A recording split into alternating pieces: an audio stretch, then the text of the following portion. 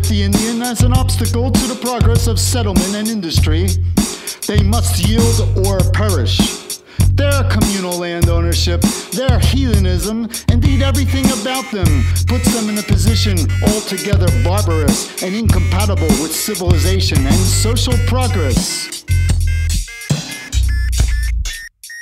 Come out of your blanket, cut your hair, and dress like a white man. Do not go to Indian dances or to the medicine men. Come out of your blanket, cut your hair, and dress like a white man. Do not go to Indian dances or to the medicine men.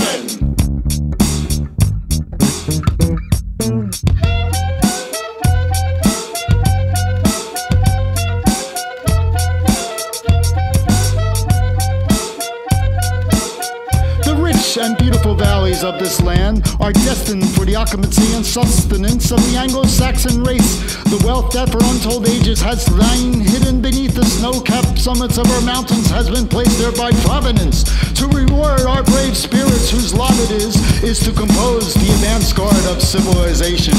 These Indians must stand aside or be overwhelmed by the ever-advancing and ever-increasing tide of immigration. The destiny of Aborigines is written in characters not to be mistaken. The same inscrutable arbiter that decreed the downfall of Rome has pronounced the doom of extinction upon the red men of America.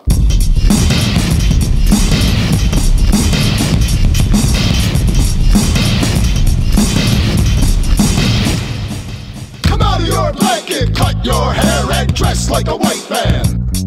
Do not go to Indian dances or to the medicine men. Let Jesus save you.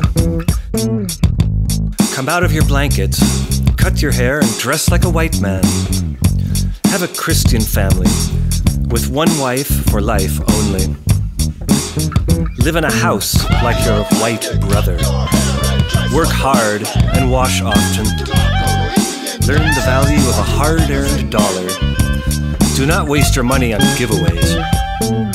Be punctual. Keep away from saloons and strong spirits. Speak the language of your white brother.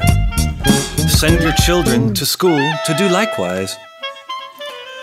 Go to church often and regularly.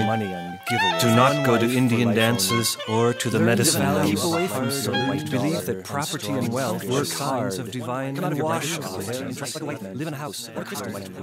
Let Jesus save you.